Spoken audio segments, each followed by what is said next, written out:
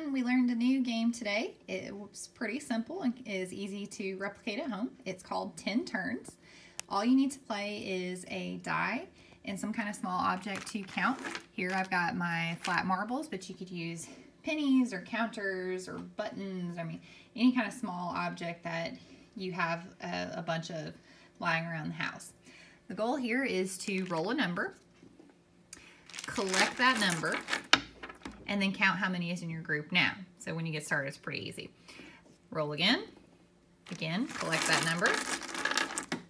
1, 2, 3, 4, 5, 6, and count my new group now. 1, 2, 3, 4, 5, 6, 7.